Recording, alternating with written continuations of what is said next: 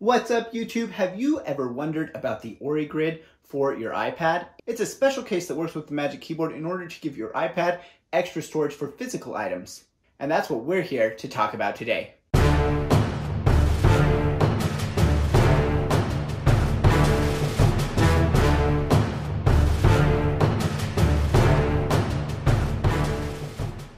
Welcome back. My name is Ben Nielsen. I'm a media design educator and I love doing work on my iPad, and especially doing work here on the iPad Pro with the Magic Keyboard. I take this everywhere with me. You know, my wife and I, we run our travel blog, yellowvantravels.com, and we travel a lot. And so I'm doing work on the iPad all the time. And if you remember, probably about a month or two ago, I got this case for the iPad. It's kind of a case, it's more kind of like a backpack for the iPad that you slide onto the back of the Magic Keyboard. And this is it right here, you can see it. This is the oriGrid by tinyRigs. I first saw this in an accessory video from Chris over at Daily Tech, and he seemed to think it was really cool, and I thought it was a really great solution because one of the problems I encounter all the time is carrying peripherals for the iPad, things that I plug into the USB-C port. So when I'm in the car or on an airplane, I'm trying to do editing or design work, and I've got these peripherals plugged in so that I have my files, or I can transfer from memory cards or that kind of thing, and it just gets to be all over the place. So I thought this was going to be a great solution, and I did an unboxing video a while ago,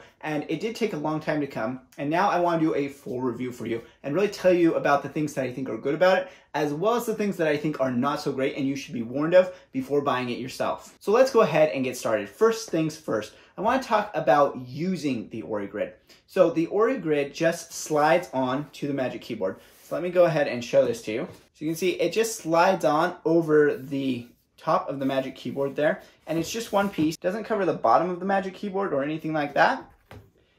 Just slides over it, and it's not too difficult to put on, so you kind of have to wiggle it in there and slide it on. I'm using an 11-inch iPad Pro, but there are also these for the 12.9-inch ones as well. So you can get it for anything that can use the Magic Keyboard, basically. So you could use it with an iPad Air as well. And the thing is, it has that gap there so that the smart connector still works, so you can still use your keyboard, which is critical to kind of the whole thing. One thing to note is, just like when you're using the Magic Keyboard, when you're using this, you're going to be kind of locked into a landscape orientation. Now, the main feature here is this weave. So you can see the weave is used to hold it in place. So I have one of my hard drives right here, and you can change the weave by undoing these snaps along here and then threading it through. And I will say that at the beginning, this took some getting used to for me. I wasn't really sure where to weave what at the beginning, but I figured it out pretty quickly. And you really only have to do that a couple times, because once you have it set for the accessories you use a lot, you won't need to change it that much unless you're changing up the accessories that you're carrying with your iPad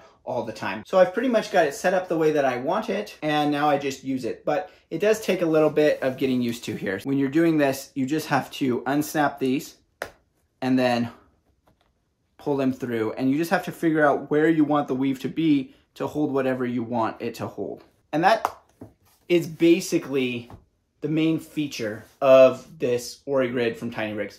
That is the big thing. Then there's a few other features, but I think that that's really useful. It does what it says it does, and it's been really, really valuable to me in my travels recently. I didn't travel a lot over the last year and a half like most people, but travel's picked up a little bit again. So I've been able to take this on a few trips with me, and it is so useful to be able to have my hard drives, or I have a spot up here where I put my card readers. It's so useful to have it. So I took it on our trip to Disneyland recently, also on our trip to Hawaii, and then we just got back from a little trip down to southern Utah. And so I've been taking it quite a bit and doing work in the car and on the airplane, at hotels, Airbnbs, that kind of thing. It's just been super useful to have this. So I love this concept. I think this concept is super useful. But there are some things in the execution and the build quality of this concept that I have concerns about that I'll tell you about in a little bit. But let's go over some of the other features first. This zipper pocket down here, this is different depending on which size you get.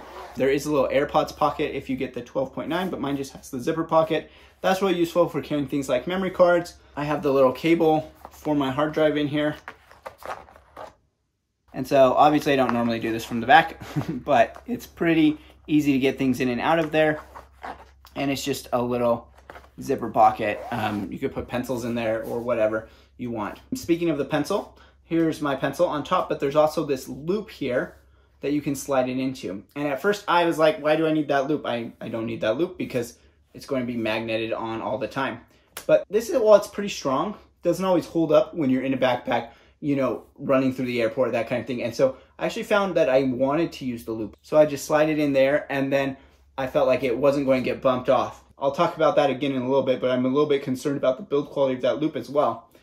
But as a feature, it's actually quite useful. And those are kind of the main features of it there. One thing to note is this loop does make this top weave a little bit awkward. So it's a little bit hard to put anything in the top weave because of where the loop is, especially if you have the pencil in there. So just kind of make a note of that. Like I said, I've used this in the real world quite a bit for actual like travel and getting around. You can put anything in there, but obviously I'm putting peripherals in there for the kind of work that I'm doing as a designer, video editor, that kind of thing. Okay, let's get on to the build quality, because I think this is the biggest concern here. The build quality, and I mentioned this when I was unboxing it, the build quality didn't seem super great, and that has unfortunately panned out to be the case. So I don't know about the long-lasting nature of this. So there's a couple of things. One, this loop has gotten pretty loose. And so now this kind of just slides, and if my iPad is in my backpack vertically, it will eventually slide. And it hasn't slidden out yet, but I think it might. And so that kind of defeats the purpose of having that loop there to begin with if you can't use it. So I'm a little bit concerned about that. It seems to be stretching out over time, and I've been using this for what, a month or two, not too long. So that's a little bit concerning. Another concern that I have is if I take this off and show you fabric here that holds the Magic Keyboard in place, it's stretchy, but it feels kind of flimsy. And I don't know how well that's going to hold up. Nothing has gone wrong with it yet, but it totally might. And then there's another spot here. Let me try and show this to you here, but this fabric has never really been attached to the camera cover. And it just seems like that's going to be a point of failure down the road probably. And then lastly, and probably the most concerning of all, this has just been noticed recently, is these snaps here. Well, one, they're getting tarnished, so you can kind of see along there, they're getting kind of tarnished. It doesn't really hurt their functionality, but it may not look super nice after a while. But the one thing that I'm really concerned about is that they appear to be getting loose and breaking. So let me undo this one here for you, if I can. It's kind of pulling away, and that makes it really hard to undo it, and I'm concerned about the future of it here. So you can see I had a hard time getting it undone, and then let me show that there to you, pulling away from the actual leather, or fake leather, I'm not sure, there. And then if you look at the back, it's bent, and it's probably going to break along there. And so this is really a concern of mine, because the whole point of this is the weave holding the stuff in place. And if these snaps don't hold up, then the whole thing is probably not going to be usable in the future. And I feel like this should not be happening this early on in the experience with this. It definitely shouldn't be showing this kind of wear and tear so early. So that is my main concern, because I think that will make the whole thing defunct. I don't know if I'll be able to get that repaired or replaced. I have thought about maybe trying to send this back. Maybe this is a defective unit and getting another one. But it took a long time for it to get here. And so kind of a hassle to try and deal with them. It comes from China via China Post. And of course, everything's been delayed. I'm not sure what I should do. Let me know in the comments what you think I should do. If you have one of these, let me know if you're seeing the same kind of build problems, or if mine's just, you know, a unit with some problems. And also, if you know of another company that does this, or there's another product like that, I'd be super interested in that, because like I said, I love the functionality here. It really helps me out in my work as I'm traveling, as I'm out and about, or even just around the house as I'm like taking care of my daughters. I can be with them, and I can be kind of untethered from my desktop. Now we've talked about the use and the build quality. Let's go ahead and let's talk about the price. So this is the 11-inch one, and I paid $31.99, and then I had to pay $7.50 for shipping. So just about $40 for me to get this. And of course, depending on what style you get, it could be a little bit more or a little bit less. If it's the bigger one, or if you get a different color or material, it could be a little bit more, and it took a long time to come. So for me, if it worked, $40 would totally be worth it. If it doesn't break, $40 for me is going to be worth it in order for me to get the functionality out of it that I've been getting from it.